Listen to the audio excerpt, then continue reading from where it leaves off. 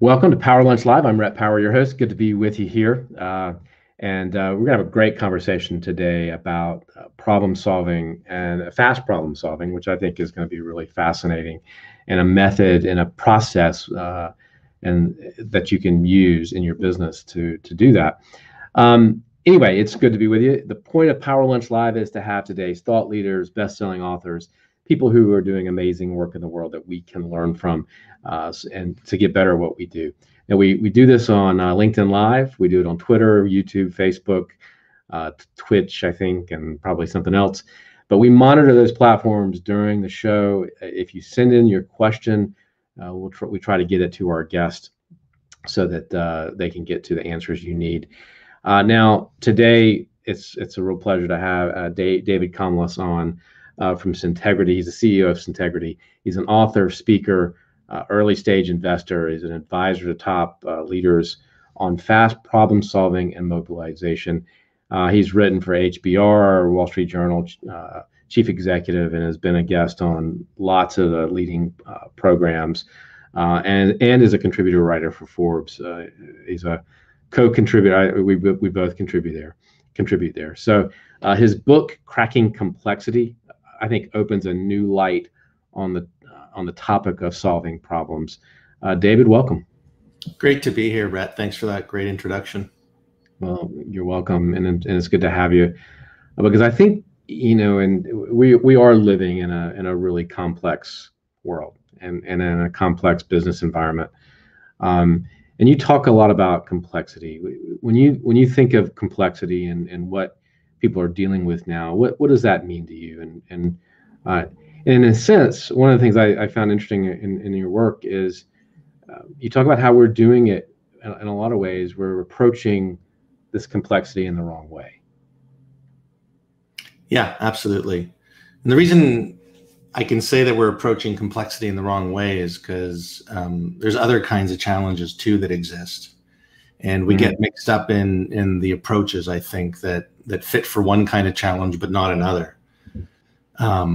Dave Snowden and his Cynefin framework are very instructive here, Rhett, in that he talks about different kinds of challenges, simple ones, which, you solve based on the facts, even if you've never encountered that kind of a challenge, you just figure it out yourself. Complicated challenges, which are tricky, especially for non-experts, like if you're putting in a new accounting system or if your car breaks down. That's a complicated challenge. Those are linear challenges that have checklists and lots of experts to do for you what they've done for others. These are solved problems, and just go to the experts, right? Right. When it comes to complex challenges, like how do we deal with the opioid epidemic? How do we address sexual assault on campus? How do we grow faster as an organization? How do we innovate? How do we take out cost more sustainably? How do we lead in the customer experience? How do we merge better? Those are all complex challenges, which means lots of moving parts, not static parts, lots of dynamics, lots of people involved, and they need to be solved fresh each time. So that's different than a complicated challenge where you may have never seen it, but it's been solved many, many times and you can just hire the experts. Complex challenges require a diversity of talent to be brought to bear in order to solve them. And I don't think we approach that need for a diversity of talent and knowledge and experience and perspective very well. Yeah, I wouldn't disagree. And I like this idea that these what you're not saying is that there's a cookie cutter approach to. I'm actually working on a big integration program right now and a merger, and the inclination initially was, well, let's just bring in one of the big four to, come in and you help us do this, right? They've got an approach. They have an approach that's worked at such and such and such and such, and that just doesn't work today, does it? Not entirely. No, it certainly doesn't, especially with change initiatives. Like post-merger integration is about two or more cultures coming together for the first time. People who are used to being the big fish in a small pond, becoming the smaller fish in a big pond, different dynamics, different aspirations, different ways of doing work. And to have consulting firms come in, and apply the same model, which is an interview-based analytical model to these kinds of human dimensions and challenges, doesn't really get you to the end of task. There's a lot of stuff that it does that's good: financial analysis, looking at synergies, looking at the lift that's available, looking at all that good stuff. But at the end of the day, human to human interaction needs to be done in a different way than, interviews and hoping that people buy into the synthesized recommendations of very smart people. It needs something more. And so, they don't get the job done entirely on those kinds of things. Someone said the word listening tour the other day to me, and that my head just about exploded, because you're not going to, a listening tour is not going to make this integration work, right? Yeah, listening tour is going to really inform the person who's doing all the listening, but not all the people who are doing the talking. Right. And I actually wonder what you actually get from a listening tour, honestly. Do you in a group of 50 people, do you really get the truth? Do you really get the whitewashed version of it? You get the clean version of it, right? You do, unless you engineer some sort of approach to getting people to open up and be very disarmed in the presence of many more people, which, by the way, is imperative when you're trying to solve something big. You need lots of people. But if you just throw them into a conversation or an interview, many of them are not going to speak from the heart. And I imagine your process gets to that, and we'll talk about that in just a second. So, what I find interesting is that this is the foundation behind this was Ashby's law and the law of requisite variety. But can you talk about the formula that you have for solving these big challenges and with speed and agility? I think we're all going through, because of COVID and this everything that's sort of gone on in the last year, we've gone through a lot of change, and we've gone through, and we're getting ready to go through it again, right? As business opens up in some places and we get back to whatever that new normal is. Companies are going through this transition. They're going through this big change. Yeah. Talk about the book and talk about the ideas and the principles behind this system. You mentioned Ross Ashby's law of requisite variety. Mm-hmm. So a lot of what I deal with, and I'm fortunate to have discovered this stuff from some of the key scientists over the last 150 years, right? Standing on their shoulders. This is all about universal truths and first principles. So it's really boiling down the essence of what's really going on to these first principles. And we've, baked our formula based on these first principles. So that's really important, because you can really make a dent in the universe when you get down to first principles. So one of the first principles is requisite variety, which says only variety can absorb variety. Only variety can destroy variety. What does that mean? So you're dealing with a high variety challenge, like transformation, like coming out of COVID and hitting the ground running, changing your business model. Customers' habits have changed. How do you address all that new variety? How do you address all those pieces when your competition is trying to address those pieces at the same time? Right. Who gets there first? If you're a government leader, how do you serve citizens whose lives have been impacted dramatically and quickly by the pandemic? There's a lot of moving parts. The only way to address those moving parts is to bring to bear an equal amount of variety on the challenge. And the way you do that is by tapping into a diversity of knowledge and information and experience and overall talent and influence, and combine it all and bring it together to address the complexities of the environment that you're faced with. Our book, our formula, is all about how do you engineer the bringing to bear of all that variety on a high variety challenge? How do you engineer a controlled explosion of brain power and emotional commitment to solving something and then executing the solution. There's 10 steps in the formula. I won't go through all 10 steps, but basically those 10 steps are designed to engineer a high volume, high quality, high speed collisions, conversations, interactions in large groups of people. I mean 20, 30, 40, 50 people who've been convened over video or physically all together all at once. And it lays out the 10 steps that basically, if you follow, you can actually engineer those collisions that yield the matching of the variety of the challenge based on the collective intelligence and collective commitment of that group of people who've been carefully chosen. I mean, it sounds like to me that there's conflict involved in that, or debate, or how do you handle what comes out of complexity is often different opinions, different thoughts, different directions. How does that handle that? How do you get people sort of focused in on the right course and the right way, and then, which I sort of see as that getting to the right decision, right? To get to what you know is the right call, then you've got to have the believership and the faith that that's the right, people have to buy into it. And then there's the whole action, I think, of how do you take action. But how does it resolve that conflict, that natural conflict that's going to be there? Yeah, so we try to generate that natural conflict. We try to accelerate the arrival of that productive friction, and not have it be like what we talked about earlier, when 50 people in a room being interviewed and trying to give the truth. They don't give the truth unless it's engineered, this disarming environment. So what we do, to answer your question, Rhett, is we start off with, what is the question that this group has been convened to answer?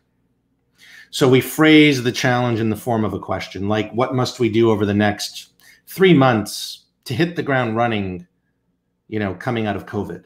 Or what do we have to do over the next 2 years to become number one in customer experience? Whatever the question is. And then we don't predetermine the agenda.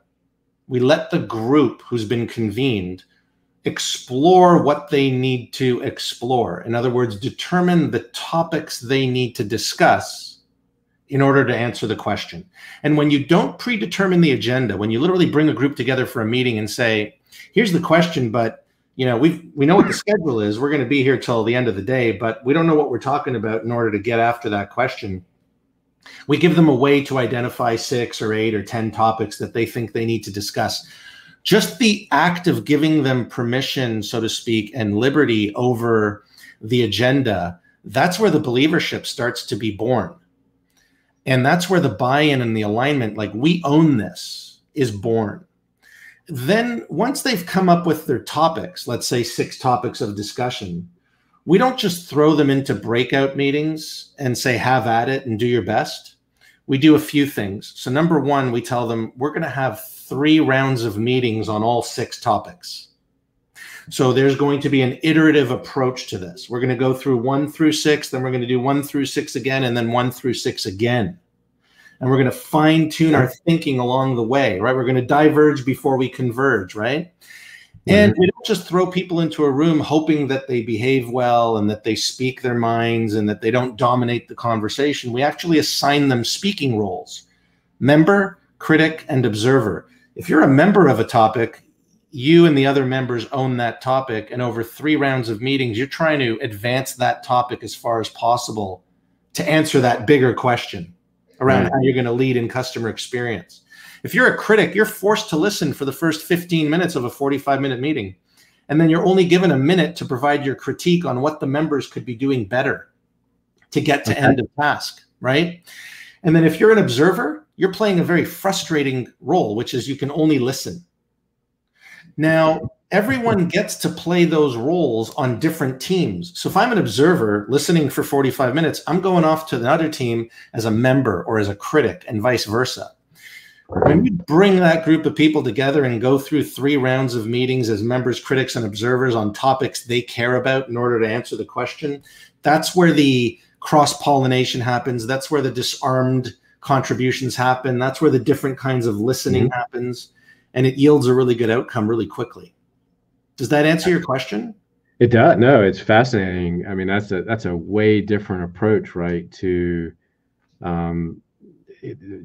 sort of forcing, and not forcing, that's not the right word, for facilitating this kind of dialogue.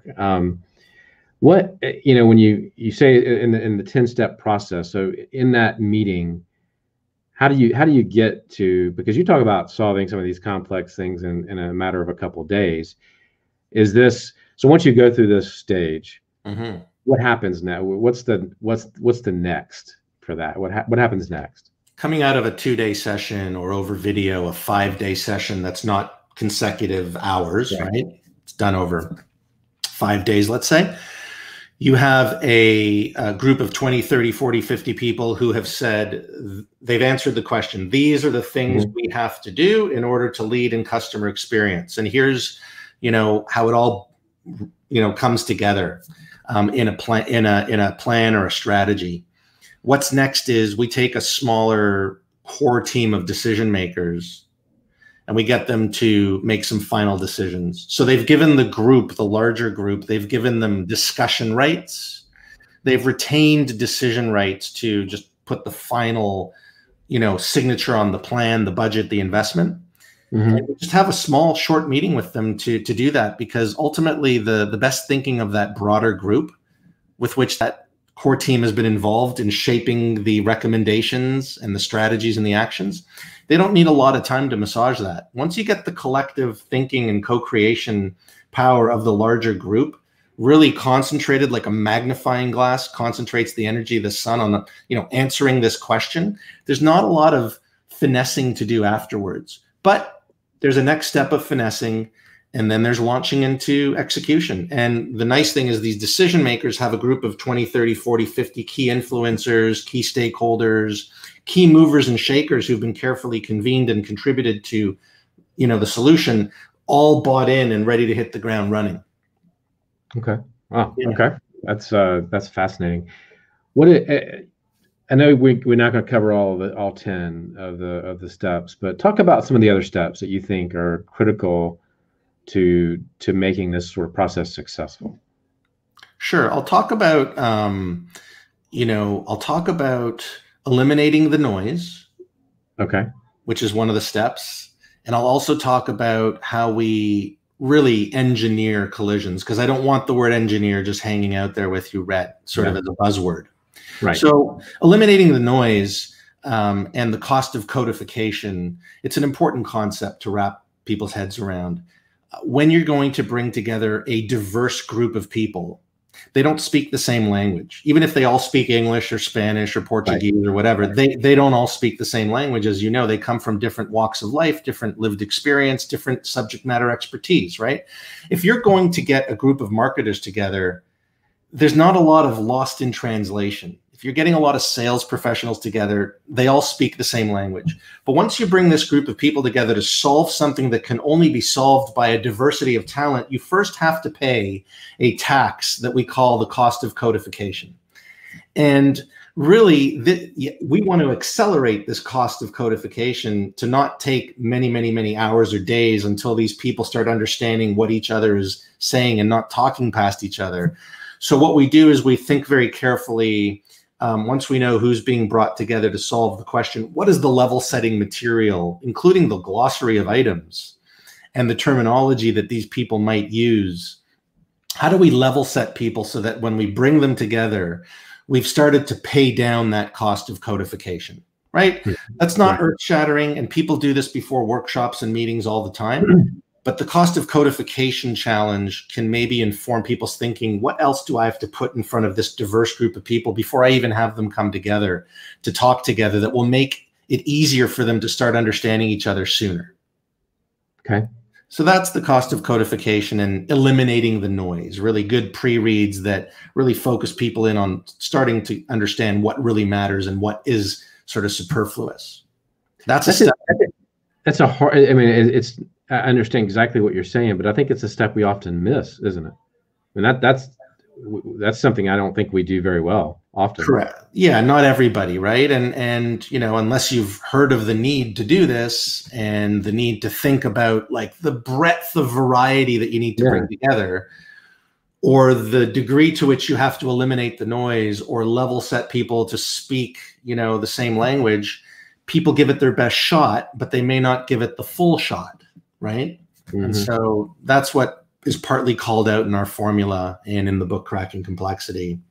And then the notion, Rhett, of engineering these collisions. When we say engineer, and it's not necessarily straightforward to do. You have to use an Excel spreadsheet. We use an algorithm. When we talk about engineering collisions, well, when you go back to requisite variety, let's say the right variety of people to solve your customer experience challenge or your merger opportunity, let's say that's 30 people. We're going to bring together 2 people from Accenture, 1 person from McKinsey, 26 people from the companies that are coming together in this merger from various levels. So we have the right variety of people, including some external experts to inform our thinking. Now, if you bring those people together, you don't want 5 of them to connect really, really well and the other 25 to check out for a variety of reasons. And even if they're all really gung-ho and contributing, you don't want content not meeting content. You don't want people to not meet one another in the course of these deliberations. And so when you bring 30 people together, you have to account for 30 times 29 connection points. If you bring 40 people together, you need to account for 40 times 39 connection points. And so if you pay attention to the collision points of these people, these intersection points, then you can assign them to teams that not only put them on the right teams based on their subject matter expertise, but also builds in the cross-pollination that you need by having everyone meet everyone in the course of these deliberations and not leave that to chance. So next time, when you, your listeners, more importantly, are convening meetings of, you know, more than 8, 9, 10 people, you know, whether they're doing it scientifically or whether they're doing, you know, a little bit of art applied to this, think about how am I colliding everyone, not just a subset of those people? How am I making sure everyone talks to everyone? Yeah, no, that's actually really smart. And again, not something I think we all often think of, but putting some thought behind, you know, how you do that, and how you design that, I think is really, really important. How do you, and I can see sort of the answer to my question. How do you, because this is such a different approach, how do you get team buy-in, and how does that, from your experience in working with this process, how do you get leadership buy-in on this? To do it? Yeah. To do it in the first place? Yeah. Well, so we've been doing this for about 20 years. Okay. You just asked the $100 million question, so to speak. Sorry about that. You know, how do you get leaders to buy in? Well, not every leader is going to buy in. And, you know, this is sort of next level leadership, right? And we've worked with a lot of leaders who've bought in, obviously, over the last 20 years. Sure. We've done over 1,000 projects, right? And multiple leaders who really turn to this. There's other leaders who just don't want to do this. Maybe the better question then, because I get that, is what are the characteristics of leaders who look at this and say, this is brilliant? I mean, like, what characteristics do you find in those leaders? How about that? Yeah, that's a great question. These are leaders who understand that complex challenges can only be solved through, you know, many diverse perspectives being brought to bear. It's leaders who are typically in accountable positions where they really are, you know, leading the charge on the companies or the government departments' top challenges. If you combine those two characteristics, I'm in charge of the defining challenges of my department or my company. I'm a CEO, I'm a head of a country, you know, et cetera.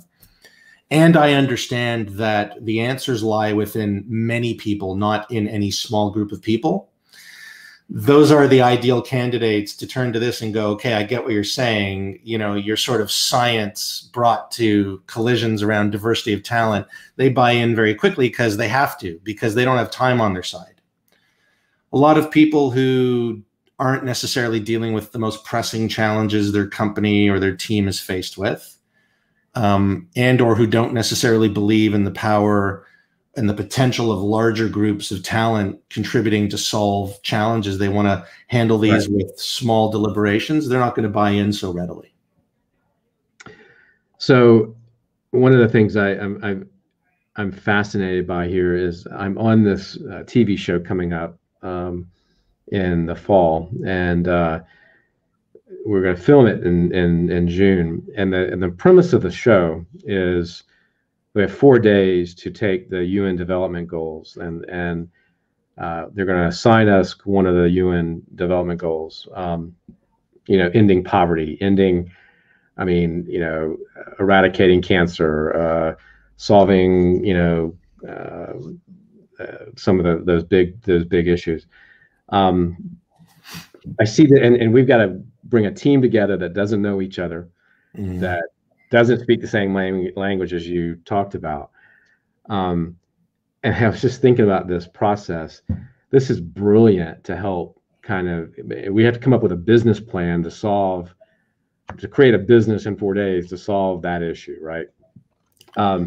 This is perfect for that. And I've been thinking about how do we bring a team together to do this in such a short period of time? I'm used to creating a business plan, but not in 4 days, and not set on such a massive scale, right? So that I may need to have more conversation. I need to have more conversations about how to do that, because anytime, man. Because this is fantastic. Thank you so much for being on the program today. And you got to get this book, Cracking Complexity. You can get it at Amazon. I guess people aren't going to bookstores right now, but get it online. Get your copy, because I think this is just a book everybody should. If you're a leader, you should read this. So, David, thank you so much. Been a huge pleasure speaking with you, and a privilege. Thank you.